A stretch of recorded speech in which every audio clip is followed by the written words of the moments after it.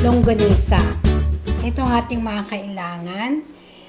Isang pack nito ay 500 gram, bali 100 gram itong aking ground beef. So, giniling na karne ng baka, 2 eggs, vinegar, soy sauce, 4 tablespoon na tomato paste, 1 large onion, yung na-chop ng mabuti na pinong-pino, brown sugar, garlic, breadcrumbs, salt, and pepper. So, skinless siya, hindi siya babalutin, kaya ang ipapambalot ko ay itong foil na to, na plastic foil. Okay, paghahalu-haluin lang ang ingredients. So, procedure tayo. Yung ground meat.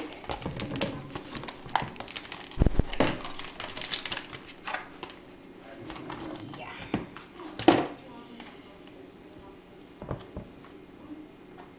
Yung 2 eggs.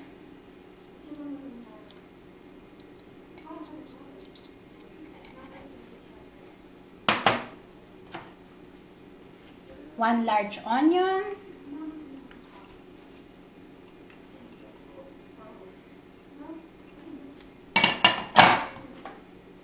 garlic,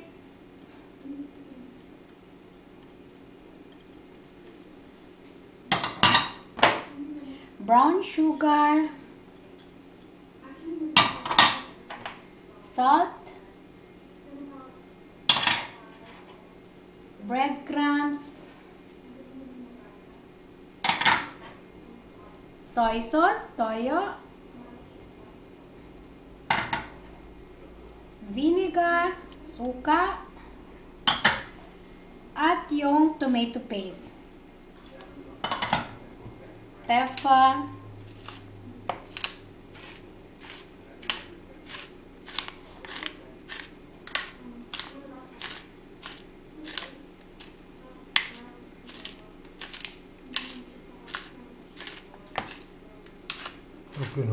Gino? So, maghahalo-haluin lahat iyan. Kakamayin syempre. At pagkatapos, babalutin ko siya ng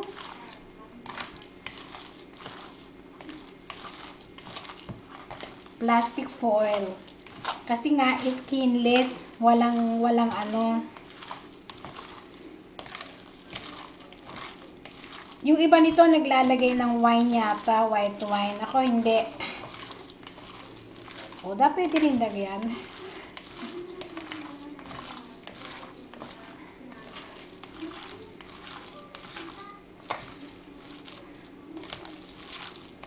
Marunong na akong gumawa ng longganisa eh. Hindi nakabili.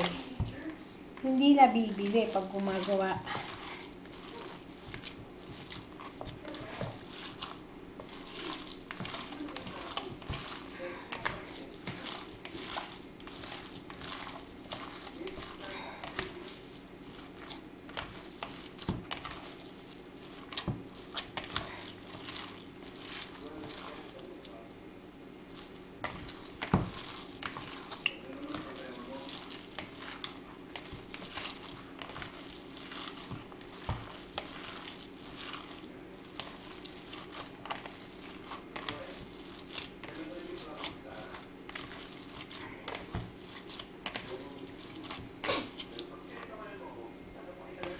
So, dito, babalutin ko na.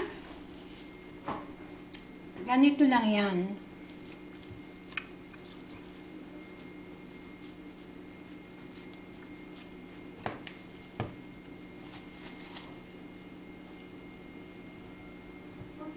Gugas lang ako ng kamay. Dali.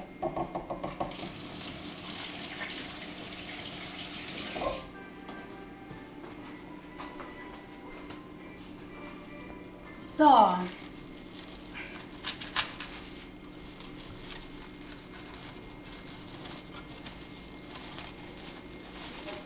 masyado yatang malaki.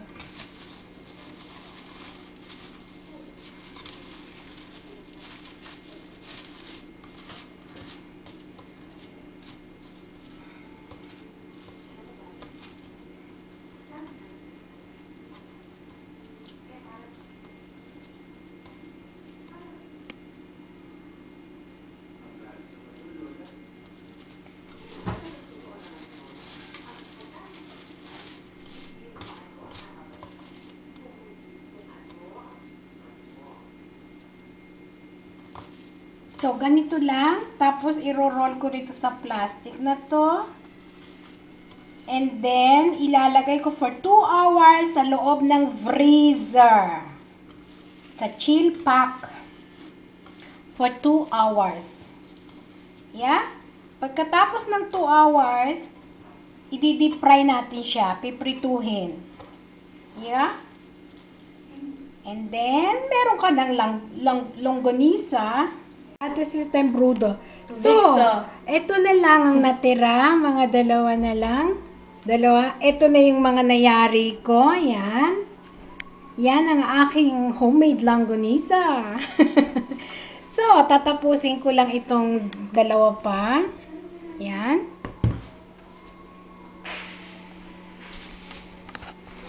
O pala. So, kukuha ako uli ng plastic foil ko. So, tilalatag uli doon sa aking sangkalan. At itong last na.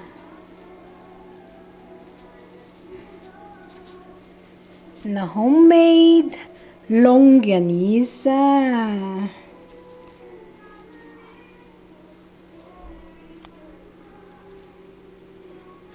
Dolly's version.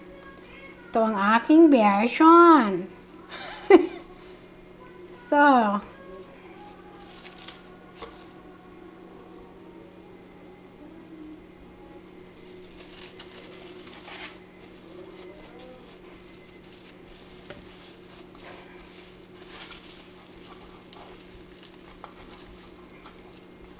i-roll ko lang yan ng ganyan. Ganyan. Oops, may hangin. Ganyan lang. Niro-roll ko ng ganyan. Tapos, ganon. Mataba na yata masyado. But anyway, kahit siya mataba, mas masarap kasi malalaki. Mas preferable ko ang ground as a beef na ground meat na gawing longganisa kesa sa baboy. Kasi yung baboy, masyado siyang mataba. Yung pork meat na ground. So, ang ginagawa ko na palagi, yung beef. So, second to the last. Ayun. Patong dyan. At isa na lang. Tapos na.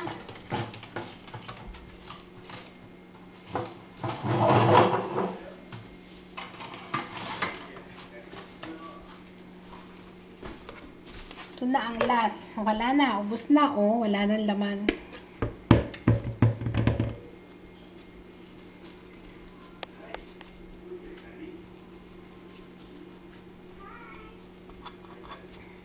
Ano pinapanood ng daddy mo? Don't know. Yung no? Cinema, global cinema, Robbie Heisters. So, roll on.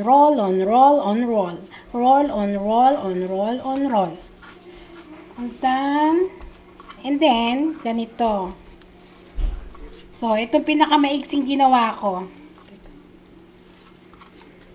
So, yan na.